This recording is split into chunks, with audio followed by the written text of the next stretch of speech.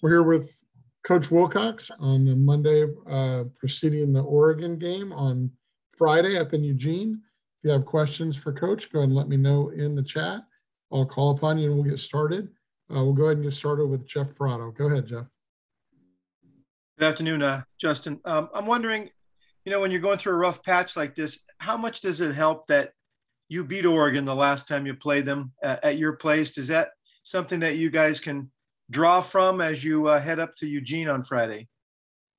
Really what we're focused on is, the individual improvements needed for each player, coach, player, and position group for us to play better. Last year was last year, and, we're focused on playing better as a team. That's what we need to do. So I don't feel like the guys, are lacking confidence. We just haven't finished games. And so our job is to show the players, how we can do that better, how they can do it individually better, and we can do it better as a team to come out on top. So that's what we're focused on. And how much of that did you see in practice this past week or so? It's good. I mean, again, I sound like a broken record here, but the guys practiced well. I mean, we had a different rhythm to practice last week due to the bye week. Some guys, we needed to spend some time getting healthy. Other players, it was about development. And then for everybody, there was the initial game plan for Oregon. And if I can ask you a follow-up on the injury front, how are certain guys, Nico, Will Craig, DeCarlos Brooks, I'm probably forgetting some, but can you give us an update on where that stands? Yeah, expect Will and Nico back. DeCarlos would be week to week. And then, other than that, I think do you have any others that you're? Nothing new on Coin? Nothing new on Coin yet. It's the extended period. All right, thanks. Okay. We'll go to Trace Travers. Go ahead, Trace.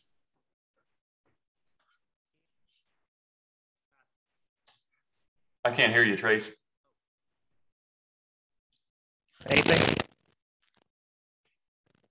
Go ahead and try it. An issue. If you have an issue, you can go ahead and chat. Send your question quickly to me in the chat. We'll go back to Jeff Ferrato for now, and then I'll ask the question for you. Go ahead, Jeff. Justin, Oregon has, I think, forced 15 takeaways in 5 games. What do you see when you watch their defense that's allowing them to do that, and where will your offensive guys be of that? Yeah, they've done a great job creating turnovers.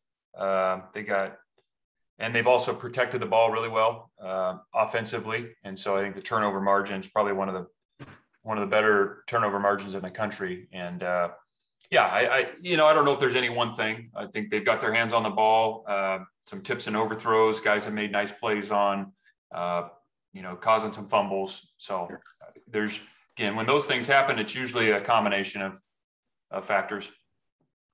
And they lost C.J. Verdell for the season, their running back, but they've got Dye back and they've got some other guys. What's your impression of their talents at that position and their capabilities there? Yeah, they're a very talented group, really each and every position group. So, Dye, who's played a lot of football for them. They got some other young backs that are very, very talented. So it's a good group.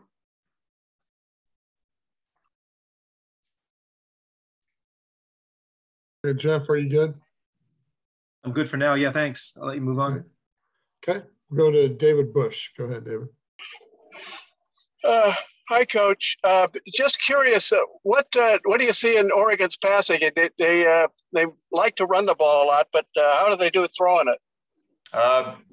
They throw it pretty well. They've ran it so well that probably at times they didn't need to throw it. The quarterback is a threat to run and know he can pass. There's some the receivers, number 3, Johnson, Pittman, 14.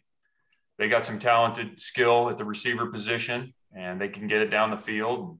They'll use the RPO game. They got quick and intermediate passes, and then they have some things where they'll launch it. So they do a good job there. Tight ends are also talented guys. Okay. Okay, let's see what we have from Trace. Did you have your question in there yet? Okay. It's like Trace is still typing. We'll go back to Jeff Ferrado. Yeah, I wondered, Justin, did you guys do anything different with the bye week, just to shake things up, or just to kind of just, try something different at all? Well, every bye week's a little unique, kind of depends on where it falls in the season and what the health of your team is like. So, as I mentioned, some of the bye week was taking reps off of guys like, Cameron Good and Elijah and, Trey Clark and some of these guys that have a lot of reps under their belt and getting them healthy. And then also utilizing some of those reps to get some development going with guys who have played in the season but haven't played as many reps. And then for everyone, we started in on Oregon. But in terms of flipping everything upside down and, changing offense, defense, special teams, we did not do that. No, we just need to improve on what we do, and we got to do that a little bit better than we have in the past to get better results. Do you have any more clarity at the inside linebacker position in terms of your depth chart? I saw your depth chart, but is Trey Pastor going to start, and where are you at with that position? Yeah, if we were going today, yes, and we will see. I mean, it's we tried some new guys in there this past game with Trey Pastor, Nate Richena. Both had some good moments. Nate had a huge interception that you saw. Femi Oladejo is going to continue to get reps as well. So we're going to continue to make that room competitive. And there's some younger players gaining valuable experience, and we think they have bright futures. And but they're a work in progress, like we all are. What does Tattersall need to show you to get back on the field more? Well, he's just, again, consistency with performance. That's what we're looking for from every position. And so Evan's done some good things during the season, and we're always going to, base the playing time off of, practice and then production in games. And so Evan is still, he got dinged up a little bit and is now kind of working through it, and he's available. And now it's just a matter of, production and practice and games. And if I could ask you one more thing, in a bye week, typically that's a week where coaches might go out on the road and do some extra recruiting. What did that look like for you guys a week ago, and how many of your staff guys went out there? We sent a number of guys on the road late in the week to watch and evaluate some games, and obviously high school games and JC games throughout the country. So late in the week, Thursday night, Friday, and Saturday, a number of coaches were out. We saw quite a few games. Thanks. Okay, we'll go to Trace's question, which I'll read from Trace. He said, with the last week having developmental practices, are there any players that have stood out on that front? Been a number of them. Trace, and a lot of them probably the ones that you would think. Some of the young D linemen, the young inside linebackers benefited greatly from that. Couple of those younger safeties, Miles Williams is still doing some really good things. I think he's going to continue to get better. And offensively, really all of them benefited. I don't know if it benefited one more than the other, but we'll see once we get into playing games again. Okay, yeah, if everybody could mute themselves, but also I think we're nearing the end. Is there any final questions from anybody? Maybe another couple seconds. Looks like Jeff Ferrado has one more. Go ahead, Jeff. Yeah, Justin, is the going up to Oregon sort of an old theme? You've done that a few times now. It's just another game in that regard? Yeah, it's a great environment, a hostile environment to play in, and I know our guys are going to be excited for that. They got a hell of a team, and we're looking forward to competing Friday night. In terms of your connections there, that's not an issue right now, I take it?